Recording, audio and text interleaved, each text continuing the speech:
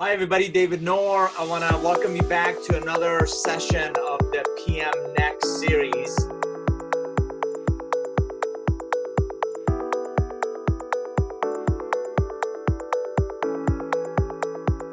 You had the vision about creating a whole new series around different skills and knowledge project managers needed to have.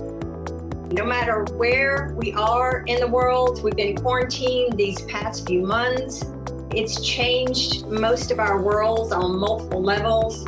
As this new situation occurred, people started struggling with, how do I handle things now? People were all of a sudden having to work from home. Projects were being shut down. Resources were being redistributed to other projects or even let go. My thing initially was really trying to find solutions for some of the struggles we found people were having. We're really curious about how not just work, not just projects, but a lot of how we're working, how we're living. And we thought a lot about these changing demands of project management professionals. We want to know, what are you struggling with most? Whether you're an employee, whether you're a consultant, contractor, in whatever form, what are you struggling with today? We want to talk about competencies that are in demand now and will be in demand going forward.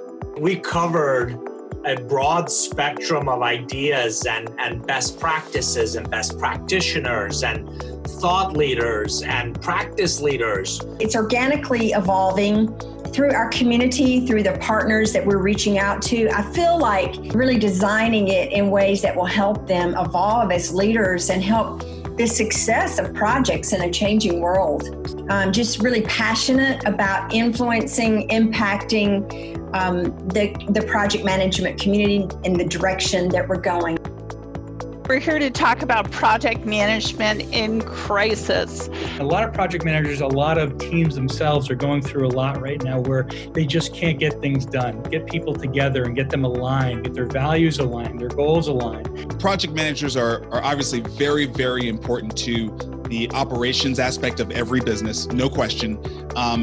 But we're now moving into a world where the sands are shifting very, very quickly. These are the tools that we use with our clients who are Fortune 500 companies like Amazon, Facebook, Tiffany & Co., Staples, where we help them design their teams, design their leadership. I was the chairman of PMI in 2016.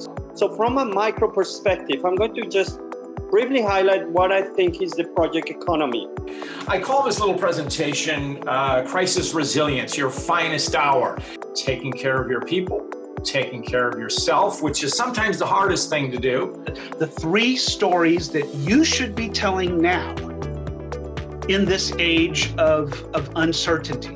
If you are willing to feel everything, if you're willing to feel the shame, the embarrassment, the defensiveness, the anger, the passive aggressiveness, if you're willing to feel everything, then you can do anything. Why do you think that's so hard for us to say what we want to say, what we feel like needs to be said? The first part of it, and the lion's share, is within. It's being in great relationship with ourselves.